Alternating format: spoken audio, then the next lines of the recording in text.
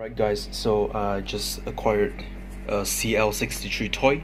Yeah, so I'm gonna take more photo shoots of it when I have time. So yeah, here's a quick walk around of the car. So the paint job is actually not in a very good condition. You know, I got this car for a discounted price. You know, the original price was 99. You know, I got this for 79. You know, so yeah. Apart from the damaged paint, everything seems alright.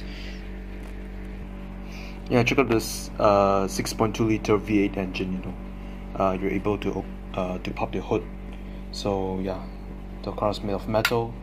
The interior is on the not so good side because everything is just plain black.